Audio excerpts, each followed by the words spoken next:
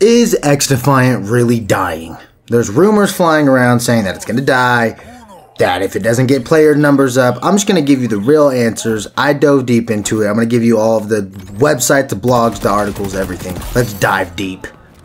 Let's go. On August 29th of this year, Insider Gaming had put out an article titled Exclusive. xDefiant is on borrowed time as player numbers decline rapidly. Now let me read you into this. According to several sources at Ubisoft San Francisco has until the end of Season 3 of xDefiant to improve the game's bleak playing numbers. They go on to say how xDefiant had all this buzz, getting over 8 million players in the first week, giving Q1 2025's financial success for Ubisoft all of this great abundance. But then they always go and pull back to how there's a toxic work environment and how there's an internal investigation about how the leadership isn't taking the responsibility for project shortcomings, etc. Yada yada yada. This sounds like some dude who wasn't good at their job got fired from Ubisoft, and then he put out this article to get paid from Insider Gaming or what have you. Or maybe he's just jealous, being idiot-faced stupid bitch, and wanted to put a bad name on the people who had fired them. Yet, in a recent article by Logan Moore, I will put all of these articles in the link and the links in the description. The xDefiant dev shoots down the rumors of its demise. Let's dive deep. Those at Ubisoft are pushing back on the recent rumors that xDefiant soon be on its way to getting shut down. Earlier this month, a high-profile report had emerged and suggested that things were looking grim for the future of xDefiant. Not only were those in charge at Ubisoft said to be disappointed in the multiplayer shooter's performance, but members of the development team were cited as losing morale. Now, in this wake of this report coming out, Ubisoft is making it very clear, and it is standing beside xDefiant for the foreseeable future.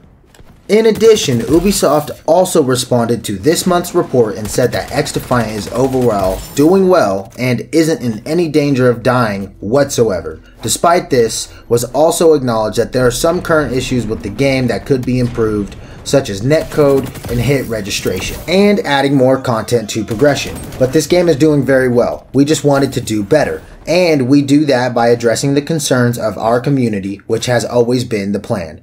Ubisoft is very behind us and has allocated even more resources to the team in order for us to do that. So if we take all of this information in and look at it the grand scale of things, right?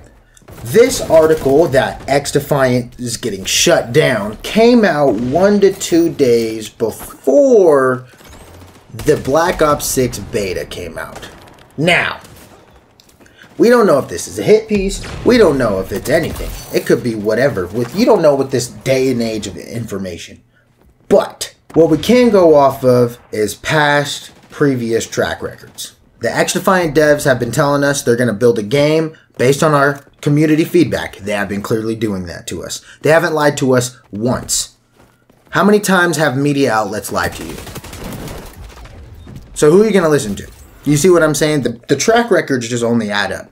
Are you going to listen to the people who are working on the game and actually putting out the stuff? Or are you going to listen to Gaming Insider who got just a news article, who could be from anyone, and that could just be someone Activision hired to put a hit piece out on xDefiant so that it has a bad rap before it goes live with Black Ops 6. Just like they're doing with, Season 2 about to drop right when Black Ops 6 is going to drop. It's kind of coincidental. Now, you might say that's too conspiracy theorist-like. No, why would they ever do that? Now let me enlighten you on what happened with the Modern Warfare 2 Remastered mod. I think it was H2M mod. It was running on a COD 4 Remastered game on Steam. So you had to pay to buy the Activision game to then run this mod. This mod was getting built for years, and people, they just let it keep going, get it built up for 1 to 2 years. Activision meaning.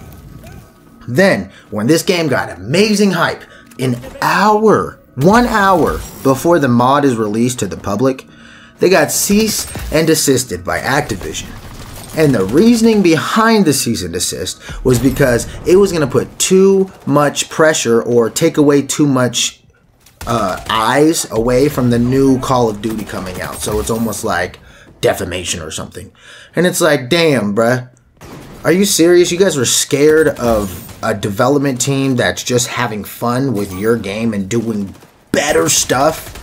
Better than, with years old resources, they're doing better than you guys, and you cease and desist them. And you don't think they wouldn't just pay someone to go put a hit article out? It's just very skeptical. It's very skeptical, and it's just very fishy and very weird, and I don't know. I'm just here to report on what I'm seeing.